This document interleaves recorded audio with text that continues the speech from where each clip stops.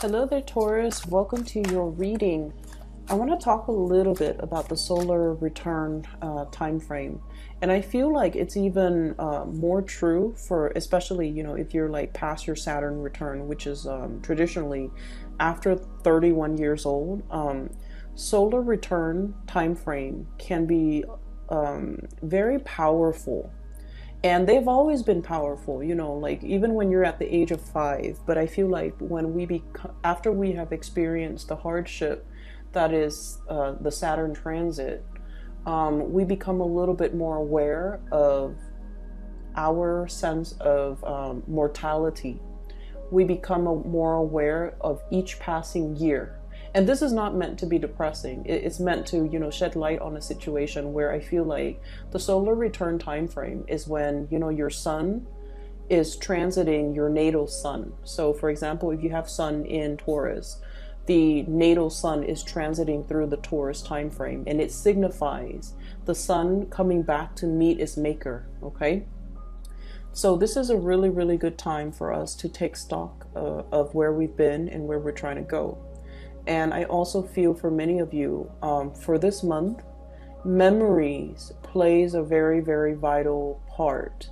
And I feel like for many of you, there's this sense about wanting to relive a childhood, wanting to kind of like go back to a simpler time, wanting to kind of like relive that whatever past experience where you were that starry-eyed kid before life and, responsibilities were imposed upon you, and you start to feel the weight of just, existence.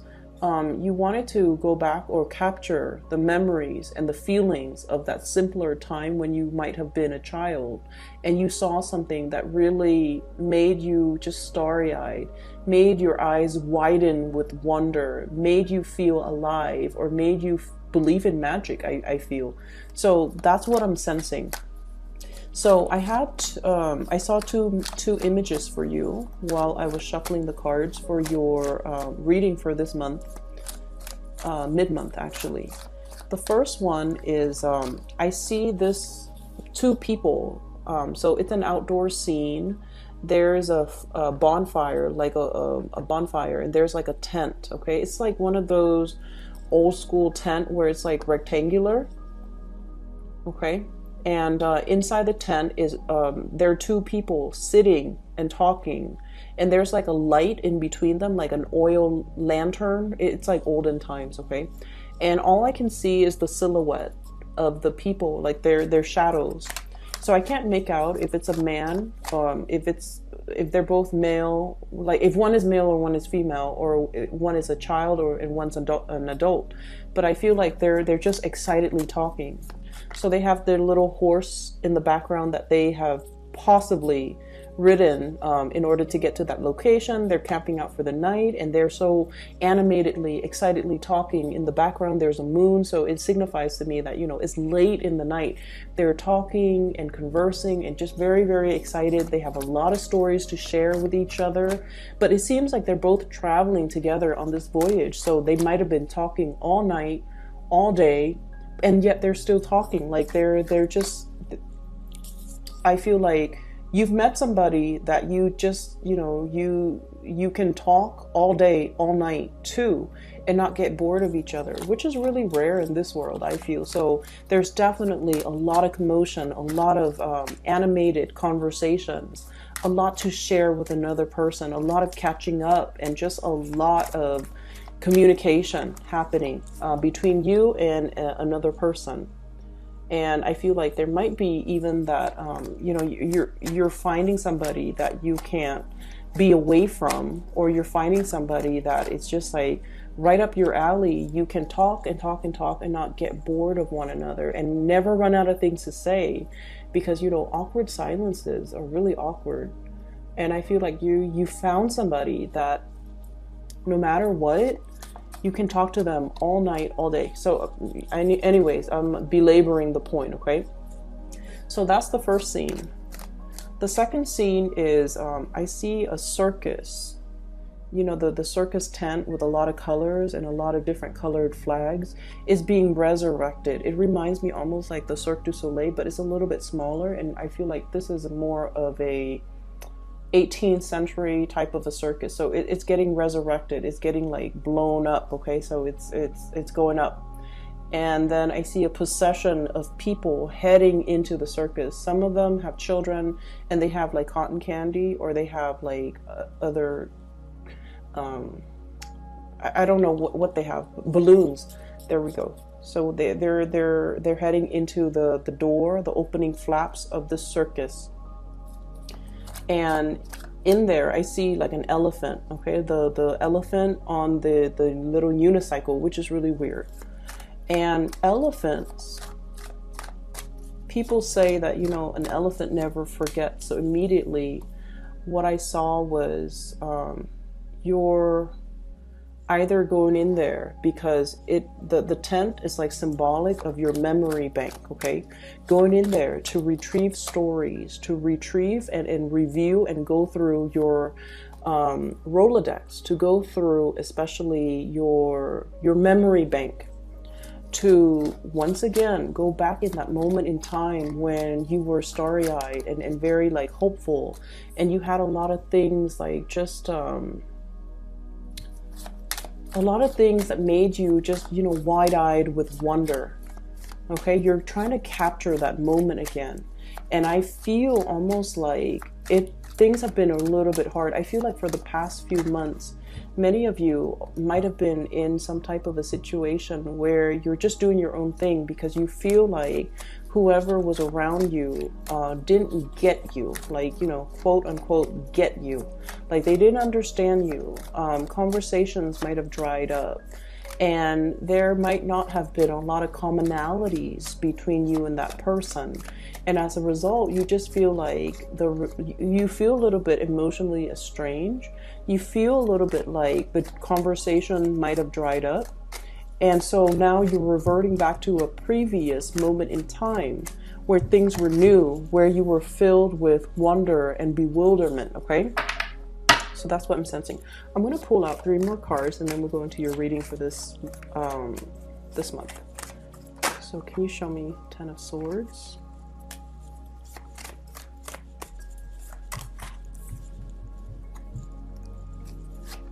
Okay, who are we dealing with here?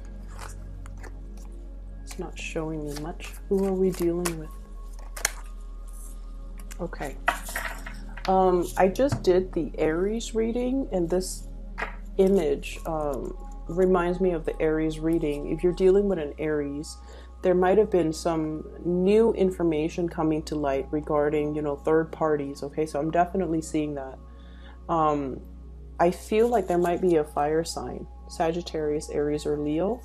We have here the 10 of Swords, which is a situation where somebody might have reneged on their responsibilities, okay?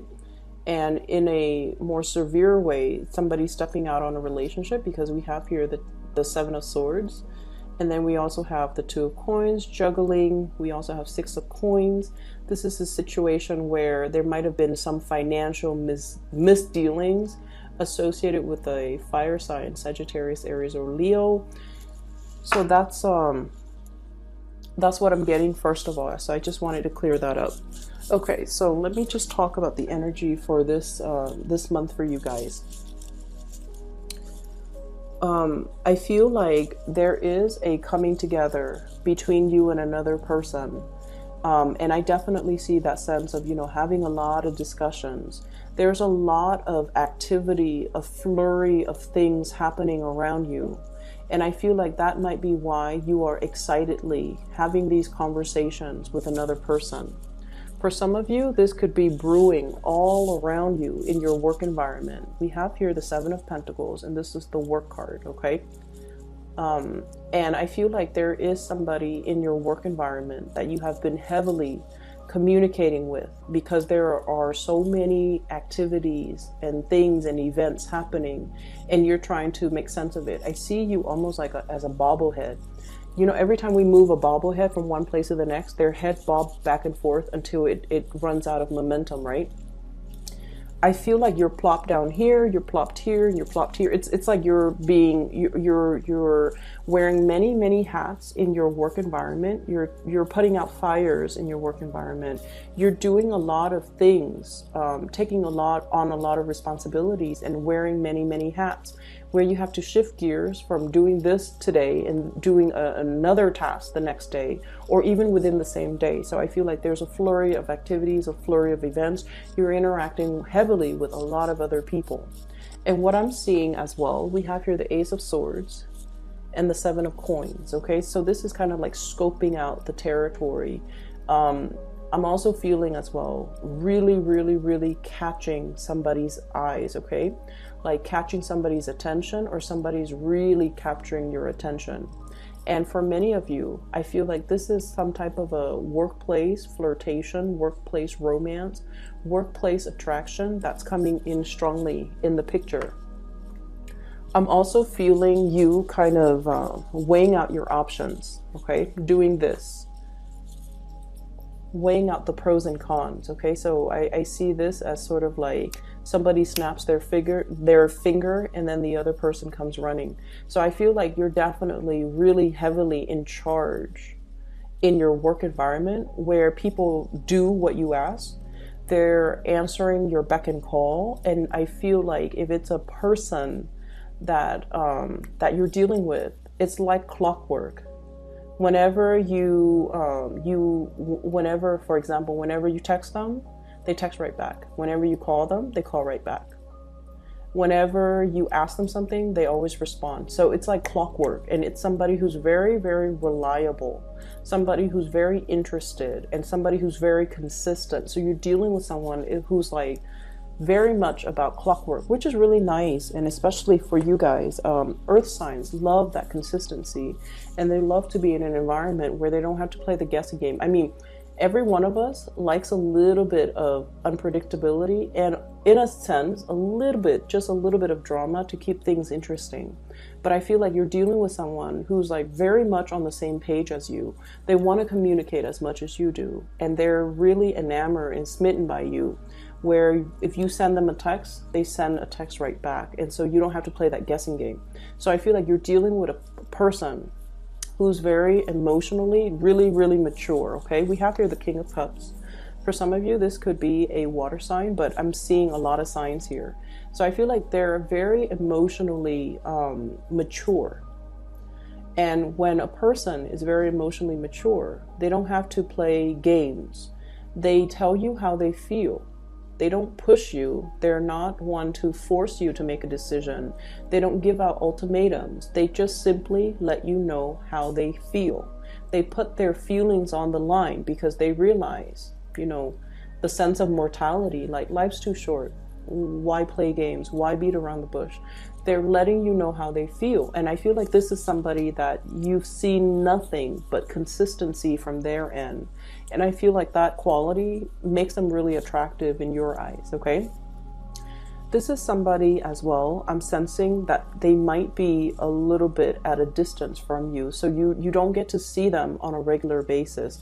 So for those of you who might be working, they might be a contractor.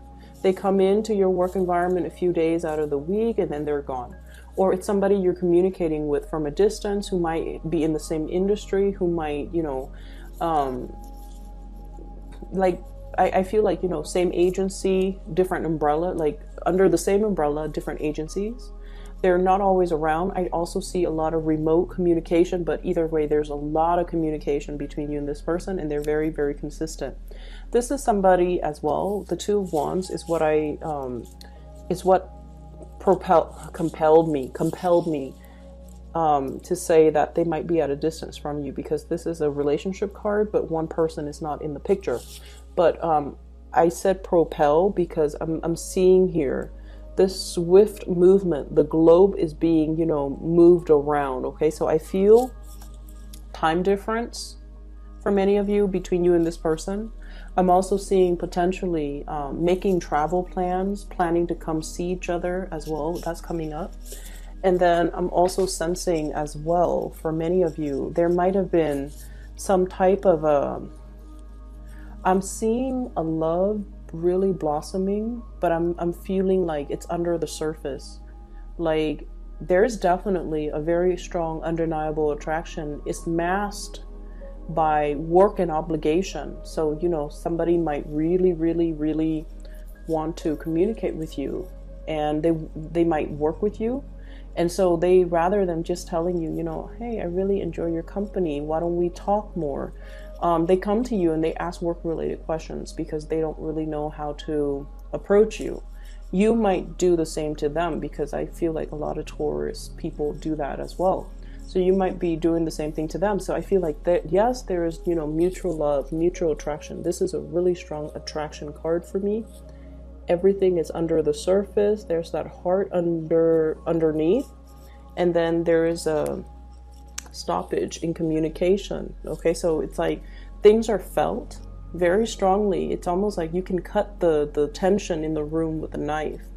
And things are felt like, I'm seeing, and this is a very tactile imagery, things are felt on your skin, like you feel the chemistry, you feel that magnetic attraction, like you kind of zing each other, but things are not discussed, okay? Like the attraction is not discussed, things are not talked about, okay? And so you might, you know, stay up all night talking about everything else except the emotion. So that's what I'm getting here. I feel for many of you, we have here the Hierophant. This is your card. You're in an environment where you're shaping a lot of people, you're mentoring a lot of people, you're teaching a lot of people.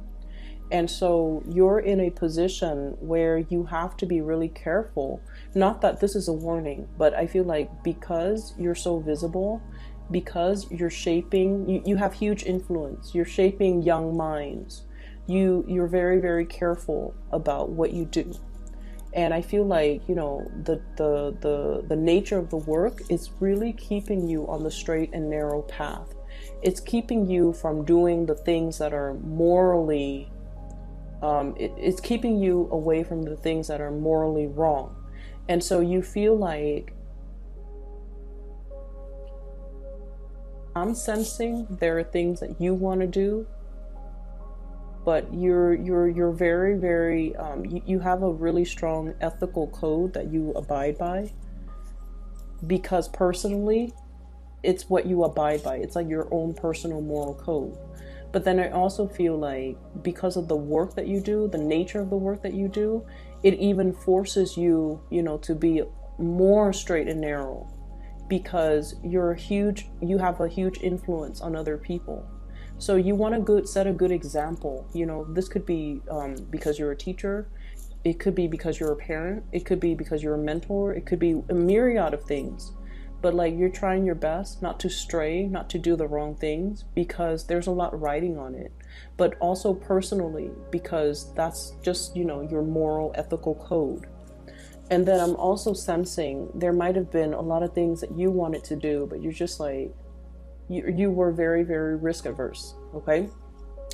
I'm also feeling as well, give me just a moment, I'm trying to figure out which way this energy is coming from, like if it's you or if it's the other person. I feel like there's a message coming in. Somebody waited too long. Somebody waited too long. Somebody feels like you took too long, they waited too long, or they felt like you weren't reciprocating, and so they walked away.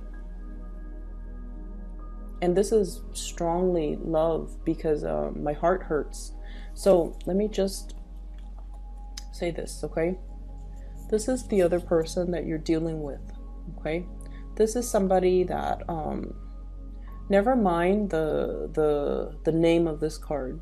Whenever I see somebody like this, or whenever this card comes out, I look at it as somebody who's like,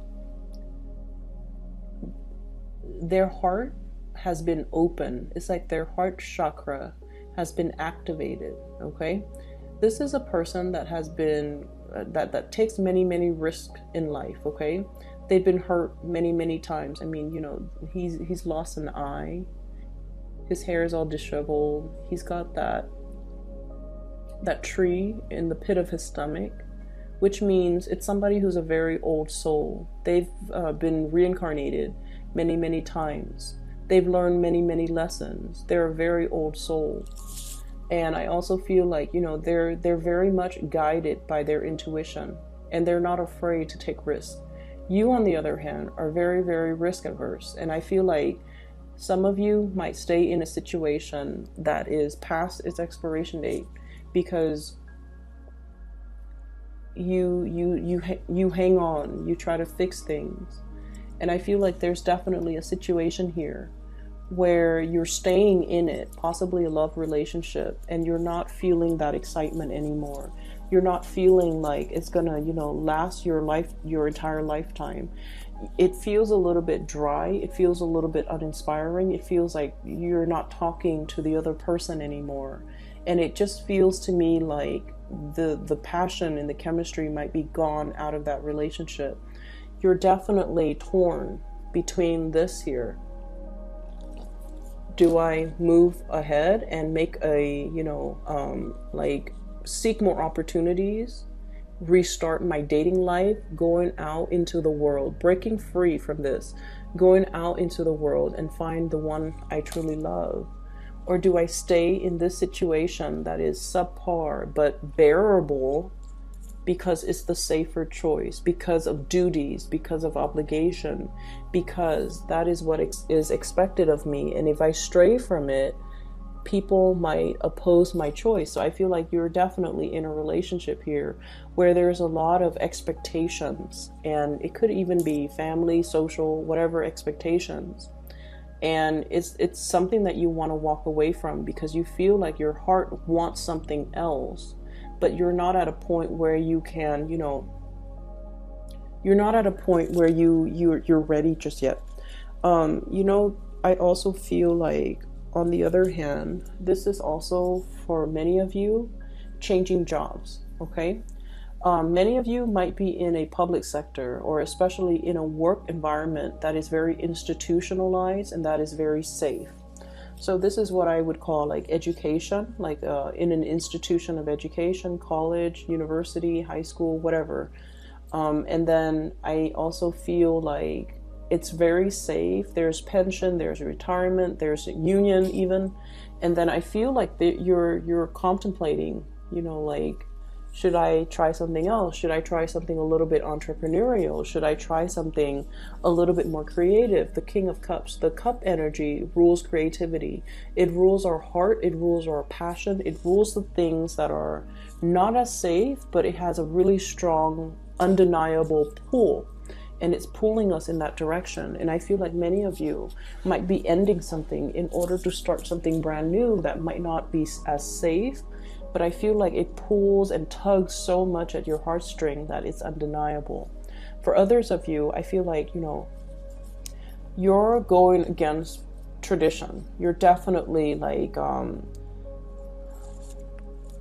flipping over. I'm seeing like, you know that expression, like so-and-so would turn over in their grave? It's because you're defying years and years and decades, or even like, you know, generations of expectations.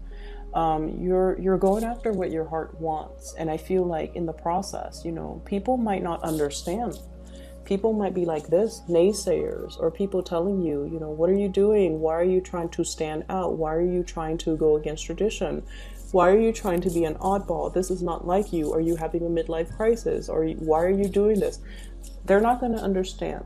But I feel like for you guys, Taurus, you guys are so patient. And, you know, you work at things and you hang on and you don't swim upstream, right? That's not what Taurus people do. But you know when enough's enough. Ten of Swords. The end of the line. You know when something is like past its expiration date. Well, you know when something can't be fixed. You know what your heart is really yearning after. And people can talk, people can, you know, defy, people can tell you that's a bad idea, don't go for it. But I feel like at this point in your life, you're just like, I've worked at it. I've worked at it. Don't tell me I haven't tried. Don't tell me I haven't given it my all. Don't tell me I've exhausted all possibility. Don't tell me that I didn't do enough, because I feel like there is a situation here. You're like, it's not going to get fixed. It's not going to work. Okay. And so you're ready for something new. What I'm feeling here for many of you, I feel like you're reliving a situation in the past, or you might be thinking about something that happened in the past. And let me just see how recent this is, okay? I keep seeing that tent, the memory bank.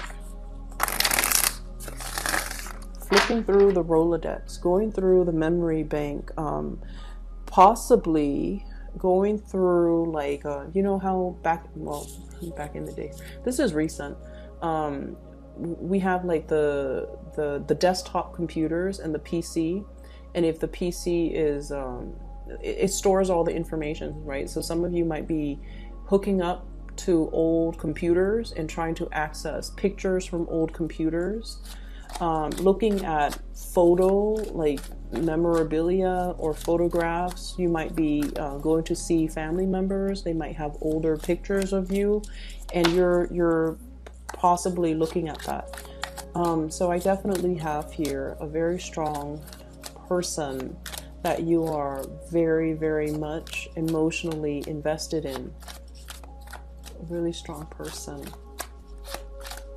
Someone who's very spiritual as well. Someone who's very much single, okay? But let me just see, how recent is this? That memory bank, can you tell me what's in it? Tell me what's in it.